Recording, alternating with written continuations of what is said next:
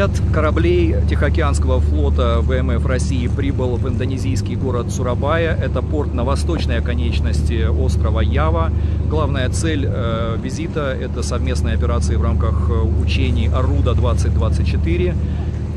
Такие учения проводятся Россией и Индонезией впервые. Цель – отработать взаимодействие в миссиях по предотвращению пиратства. Будут принимать участие также 2 индонезийских корабля и вертолет. С российской стороны, помимо корветов, которые вы видите за моей спиной, будет еще подводная лодка «Уфа». Взаимодействие России, Индонезии и Советского Союза и Индонезии в военной сфере, и особенно в военно-морской сфере, это не новость. В 1940-х годах прошлого века Советский Союз активно помогал Индонезии бороться с голландскими колонизаторами, и один из памятников той эпохи, советская подводная лодка, которая здесь называлась Пасопати, она воевала в 40-х годах против голландцев в провинции Ириан, она установлена в самом центре города Сурабая, здесь совсем недалеко.